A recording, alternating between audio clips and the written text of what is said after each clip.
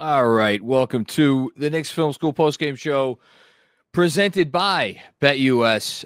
The Knicks lose their fourth game of the road trip in Dallas, 129 to 114, a score that is deceiving in probably a couple ways if you didn't watch the game. The Knicks wind up scoring, let me see if I could do some quick math, 76 points. Is that right? In the second half of this game? Yeah, because they scored 38 in the first half. And yet many of those, especially the ones that kind of came in the last 4 or 5 minutes of the fourth quarter, were pretty hollow. I am going to warn everybody up front. This is not a game I'm getting freaked out over. I'm not going to sit here and be like, I am unbothered.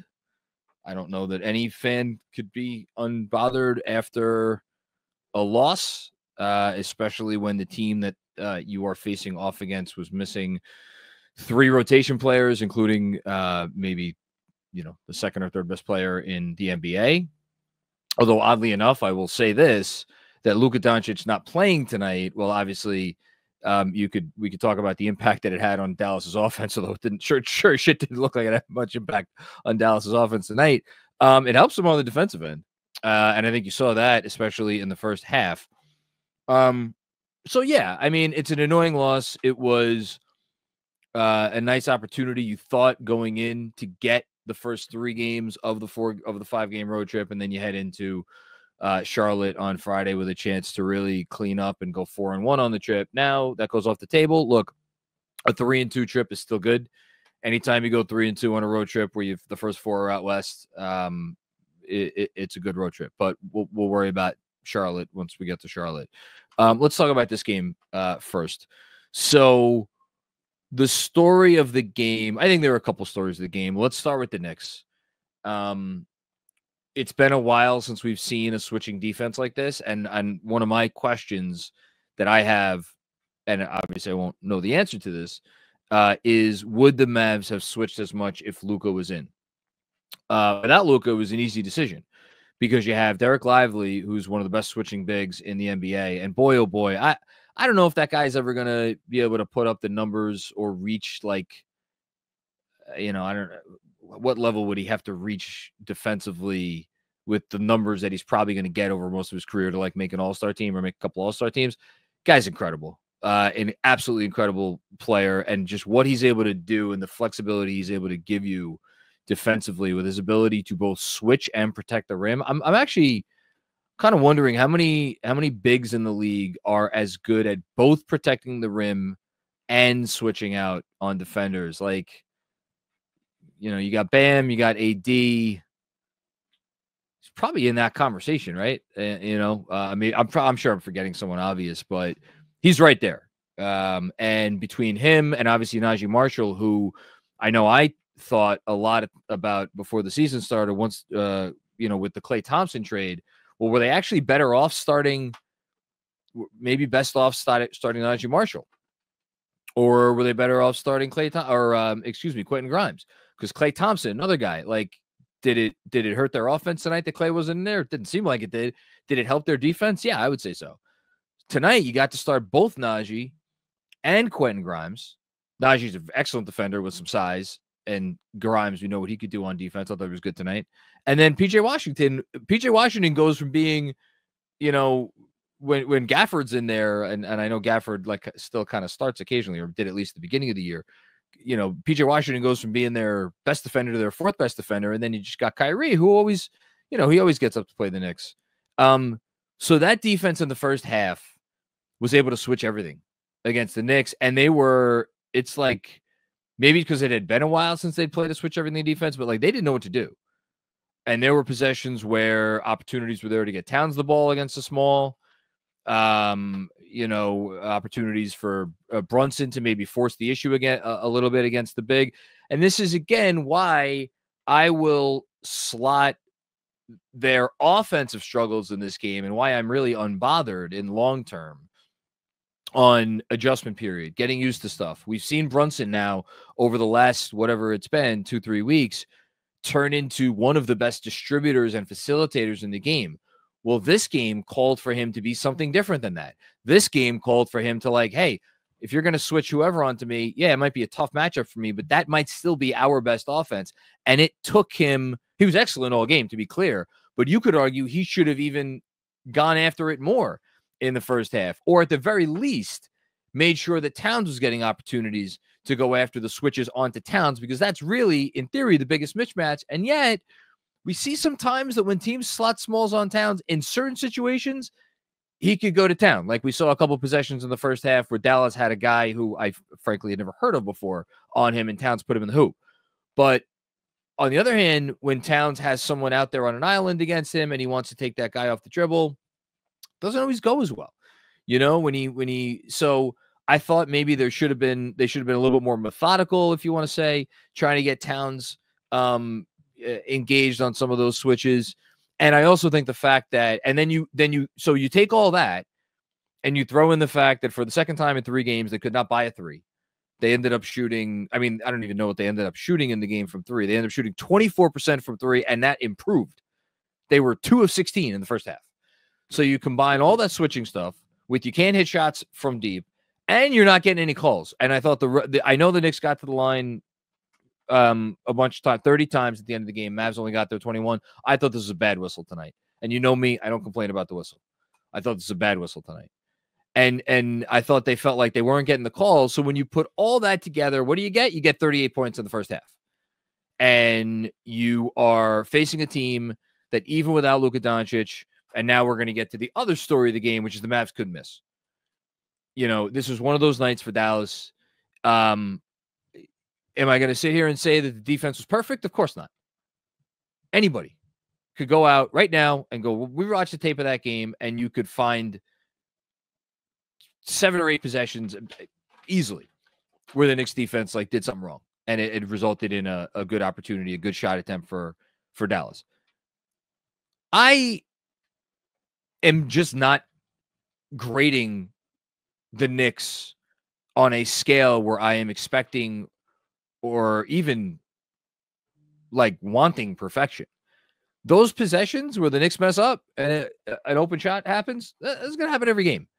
This is going to happen every game now in November, and they're going to probably happen every game in March and April and May and June. That's as much a function of anything the Knicks are doing or not doing as the fact that this is the NBA and offenses are sophisticated. What I was impressed by tonight by the Knicks is I thought they had a lot of really positive defensive possessions. And we've been talking a lot about how can the Knicks bring more aggression on the defensive end of the court. I thought you saw that tonight. I thought they really tried to take it to the Mavs on a lot of possessions. Sometimes it worked out in their favor. Sometimes it didn't work out in their favor. And then at the end of the day, it didn't matter. Why? Because for as much as you could point to a handful or two of defensive possessions where the Knicks looked very poor, you could point to another couple of handfuls of defensive possessions where the Knicks did everything right, and the Mavs scored anyway. And it was just one of those nights for the Mavs, who ended up shooting 51% from downtown, made 17 of 33, and 56% overall. Spencer Dinwiddie, I don't know what happens to that guy when he sees the Knicks. I know he's had bad games against them. So I can't remember any of them. All I remember are the good games. I mean, he scored 21 points on 11 shots tonight. And I frankly don't remember the 3 shots he missed. So you had incredible shot making from Dallas all night long, almost regardless of what the Knicks were or were not doing on defense. And you had the Knicks taking a half to figure out the offense a little bit. And then that's your game. You know, that's your game. It's as simple as that. Are there things that we could point to that are maybe more troubling than not? Yeah, sure. Again, to speak of the defense, it's the 2 guys we've been talking about all year. Mikal Bridges, Karl-Anthony Towns. If you want to point to some defensive possessions tonight where you're well, on Towns' end, explain to me how that guy is going to be able to stay on the floor at the 5 against a really good offense. And tonight, even though the Mavs didn't have Luka Doncic, the way they were hitting shots, Spencer Dinwiddie was playing the role of Luka Doncic tonight. So that was a really good offense. And honestly, they're such a well-oiled machine. I mean, they made the freaking finals last year. So they have some street cred, as it were. So if you want to tell me there were possessions there that are going to make you worried about Towns and his ability to stay on the floor against a defense or against an offense that has a lot of movement, a lot of ball movement, a lot of player movement. Really makes him do some stuff. And like we saw him in space sometimes, didn't go great. We saw him in drop. That didn't look great.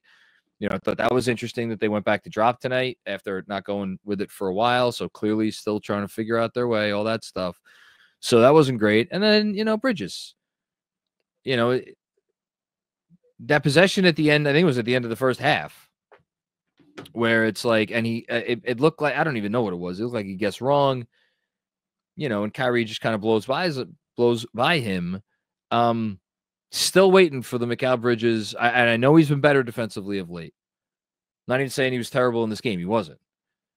But you're still waiting for that guy who's going to show up and be the level of impact defender that you thought you traded for. And, to say nothing of the fact that, like, I know he went 4-10 from 3 tonight. It's a good sign. Some of those makes. There was a moment, I think it was in the third quarter, where he had a fantastic look from the corner. And it was one of those momentum shots where I forget what the score was, but it was like they were on a little run and he had a chance. And it just, and he was not the only one. I mean, let's just read some stats. OG Anunoby, 3 for 15 from the field. It's funny. I was going to read some other stats, but everybody else scored at will in the fourth quarter, so nobody else's shooting numbers were that bad. I mean, Towns was 7 of 16, but he scored 25 points on 16 shots, so it's tough to complain. Yeah, I mean, Hart got it going late. Bench didn't really do much tonight, but then again, they didn't play that much. I'm sure people are going to scream about the fact that the starters win until the final buzzer. You want to yell about that? That's fine. But yeah, I mean, Bridges 20 points on 19 shots. That's when you haven't been to the free throw line in a month. It's tough to be super efficient. Even if you are hitting 40% from 3, which he did tonight. But I'm not trying to rag on Bridges or anybody. Even like OG had a bad night. Whatever. That dude's been the most consistent Knick for 17 games. I'm not about to crap on OG Anunoby. He had a bad night. It happens. So yeah, for me, just one of those nights. Again, not to excuse it, not to say it doesn't matter, not to say that all the things that we've been talking about that are issues for this team didn't rear their head in this game. It's all true. But like, whereas I was, even with Utah shooting what they shot from 3 on Saturday, whereas I was really not very happy on Saturday, tonight I'm like, tip your cap. And like, I think this is the first loss where I could be like, all right, I'm not, every loss up until now had something about it that really annoyed you. And I don't know that anything for me tonight, and again, I'm not always the best judge of these things. There's times where I'm not seeing something that other people are seeing, or I'm not, responding to something in the way that other people are responding to it. So I may be missing something here, but this is not something that this is not a loss where I'm going crazy about. I really think that's it. I wish I had more to say about this one, but I just, I don't. I'm sure some stuff will come up as we go through the super chats. Let me do the autograph signature moment of the game. If you would like to get rewarded for all the things you're already doing, being a fan of the Knicks or any other team that you are a fan of, go to Autograph. Download the app. You could enter code KFS when you do. You get to see all of the content that you would usually be consuming, except you get credit for it. And you get to see exclusive stuff from people like me. And I will actually be hosting I think a pregame, and I'm pretty sure I'm doing a halftime, both chat for the Hornets game on Friday. So if if you guys are maybe out doing some Black Friday shopping, or, and you want to pop in and talk to me for a bit, I will be again on the Autograph app before the game, and I think also during halftime. So go download that and get code KFS. A signature moment of this game, man. That's not easy. I'm gonna take the Mikal Bridges above the break 3 to make it 28-18. That's so sad that that's the signature moment of the game. But it is, because, hey, you try to take positives, right? Especially when a guy is struggling and when you are really concerned about a player. And I think there has been a lot of concern about Mikal Bridges early on. When you see some little positives, little slivers of hope, you latch on to them and you appreciate them for what they are, even if it didn't lead to a win on any given night. So Mikal Bridges hitting it above the break three. How about that for my autograph signature moment of the game? Okay.